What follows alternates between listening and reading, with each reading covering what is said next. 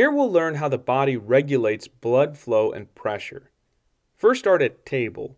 Denote that all fluids exert hydrostatic pressure. Denote that blood pressure specifically is the hydrostatic force that blood exerts against the vessel walls. It propels blood throughout the vascular system. With this definition as a background, let's illustrate the direction of blood flow from the aorta, which is the largest artery, to the vena cava, which is the largest vein. Draw an aorta which carries blood away from the left ventricle of the heart. Show that the aorta branches into smaller arteries. Draw the arteries branching into arterioles. Show that the arterioles feed into networks of capillaries merging into venules, which then merge into veins. Show that the veins merge into a vena cava. The superior and inferior vena cava return blood to the right atrium of the heart. The heart rhythmically pumps blood through this closed network of vessels, which facilitates the continuous delivery of blood to all the body's tissues. Each level of the vascular system experiences a variable degree of pressure, so now let's illustrate the relative blood pressures in the peripheral vessels. Draw a graph that aligns with our illustration of blood flow. Label the y-axis as pressure in millimeters of mercury and number it from 0 to 120. The unit millimeters of mercury refers to the force required to support a column of mercury x millimeters high. So 120 millimeters of mercury then is the force required to support a column of mercury 120 millimeters of mercury high. Shade our graph to correspond with the vessels in our illustration. Show that blood pressure fluctuates between 110 millimeters of mercury and 75 millimeters of mercury until the blood approaches the arterioles. Blood pressure fluctuates between ventricular relaxation or diastole and ventricular contraction or systole. Indicate that 75 millimeters of mercury is the average diastolic or relaxation pressure for a healthy young adult, and 110 millimeters of mercury is the average systolic or contraction pressure. Show that blood pressure drops in the arterioles and gradually decreases until it reaches 0 millimeters of mercury in the veins. At 0 millimeters of mercury, the veins lack the pressure necessary to return blood to the heart. So now let's write the two key mechanisms that promote venous return. The first is skeletal muscle, which surrounds the veins and contracts to force blood in a single direction when venous valves are closed. If you wiggle your toes and raise and lower your feet now, you can help move blood back to your heart. The second is respiratory inspiration, which increases the pressure in the abdomen and decreases the pressure in the thoracic cavity. Thus, venous blood moves along this pressure gradient and returns from the abdomen to the thoracic cavity. So take a deep breath to promote blood flow return to the heart. During expiration, the pressure gradient reverses direction, so we have venous valves to prevent backflow of blood. If you picture a giraffe bending its head downward to reach some low-hanging leaves, you can imagine that without venous valves, so much blood would rush down the giraffe's neck that its head could theoretically explode.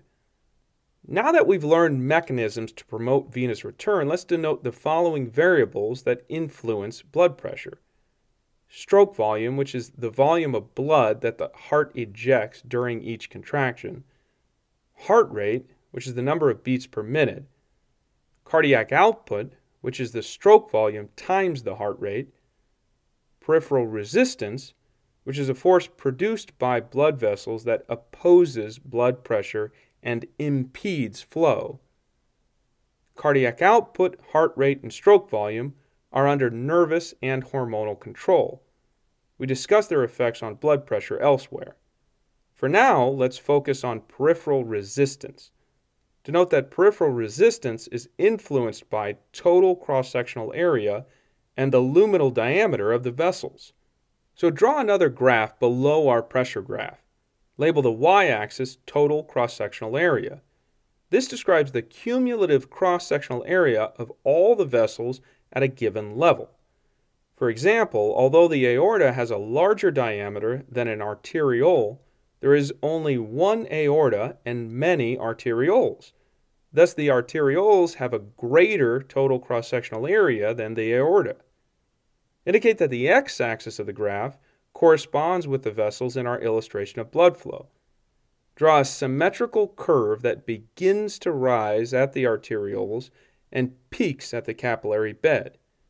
Indicate that the capillaries have the greatest total cross-sectional area, while the aorta and the vena cava have the smallest. Write that the total cross-sectional area is directly proportional to peripheral resistance. An increase in total cross-sectional area implies an increase in the surface area of vessel walls. Write that total cross-sectional area and peripheral resistance are inversely proportional to blood pressure. Thus, an increase in surface area increases peripheral resistance and, as a result, reduces blood pressure. Total cross-sectional area also relates to the velocity at which blood flows through the vessels. So now draw a final graph with the y-axis labeled velocity in centimeters per second. Show that the blood flow velocity is highest in the aorta and drops gradually until blood reaches the capillaries. A large total cross-sectional area and slow blood flow velocity optimizes the role of capillary beds as sites of exchange between the circulation and bodily tissues. Write that the blood flow velocity is inversely proportional to the total cross-sectional area. Illustrate that the velocity begins to increase at the venules until blood reaches the veins. The same mechanisms that promote venous return, which are skeletal muscle contractions and the pressure gradient created by respiratory inspiration, produce this increase in velocity. Show that the blood flow velocity remains lower in the veins and the vena cava than in the aorta and the arteries. The powerful left ventricle of the heart pumps blood into the aorta and subsequent arteries and produces a greater blood flow velocity than the mechanisms that promote venous return. So now let's explore how vessels with smooth muscle in their walls can adjust their luminal diameter and thus peripheral resistance. Denote that these vessels adjust their luminal diameter in the following ways. Vasoconstriction, a contraction of smooth muscle that reduces the diameter of the vessel and increases peripheral resistance. Vasodilatation, the relaxation of smooth muscle, which increases the diameter of the vessel and decreases peripheral resistance. All the vessels in our drawing can adjust peripheral resistance except for the capillaries because they lack smooth muscle. Our illustration does not include the meta-arterioles which pass through capillary beds. The meta-arterioles have pre-capillary sphincters comprised of smooth muscle which can also contract and relax to adjust peripheral resistance. As a clinical correlation, denote that a sphygmomanometer can measure a person's blood pressure. The device comprises an inflatable cuff that wraps around the upper arm and attaches to a pressure gauge. Let's illustrate how a sphygmomanometer measures blood pressure. Draw an arm surrounded by a cuff. Show that the cuff inflates until it closes an artery in the arm, and that no blood can flow past the inflated cuff. Draw another arm surrounded by a cuff. Illustrate that the cuff deflates until a stethoscope detects the sound of blood passing through an artery in the arm. Write that at this point, the gauge records a pressure of 110 millimeters of mercury, or the systolic pressure. Draw a final arm surrounded by a cuff. Show that the cuff loosens until blood passes freely through an artery in the arm. Write that at this point, the gauge records 75 millimeters of mercury, or the diastolic pressure.